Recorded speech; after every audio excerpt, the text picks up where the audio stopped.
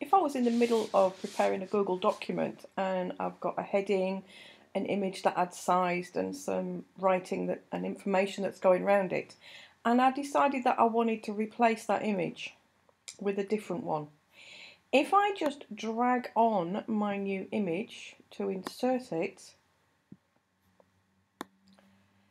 then the new image is quite large compared to the original one. So if I took the original one out and put that in its place, it would mess up all of the formatting that I'd done on my writing and information around on my page.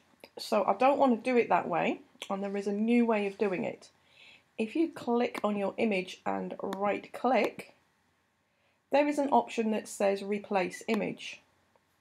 Now I can still drag my new puppy image on there, pull it onto the box, load it up.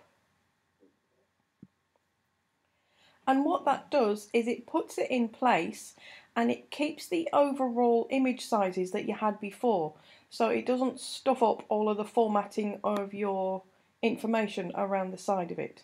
So that's right click and replace image.